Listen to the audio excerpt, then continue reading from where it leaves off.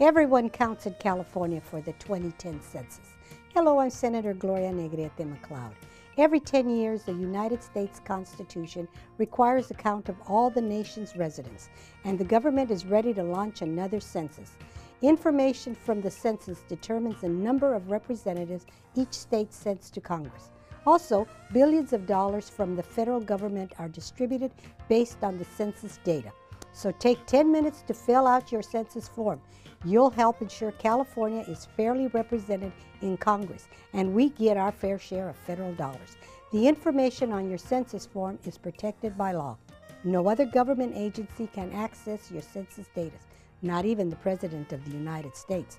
So look for your census form in the mail March 2010. It's simple. Write down the name, sex, age, and race of every person in your household. It will also ask whether you own or rent your residence. That's it. Mail it back in the postage-paid envelope. The census is confidential, it's simple, and it's very important.